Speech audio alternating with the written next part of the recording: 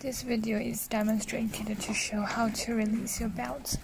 So first you have to stand face to your machine and see the left side there is a door, just open it, and you, in order not to break your mirror alignment, so you have to do in this way.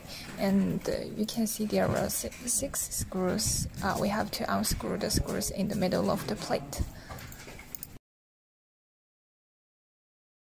Then you can see the belt is loosened a little bit. We have to find out the other two screws in the middle of the gantry. So if you cannot find it, you just need to move a little bit. You just need to move the laser head a little bit.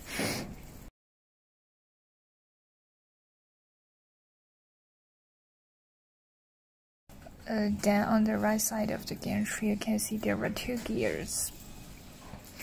And this place is where you can find screws that cause maybe knock or uncomfortable noise in your machine. And if you cannot find the screw, just rotate the rotary knob and you can find the screws in it. Then the last thing is to put everything back to your machine.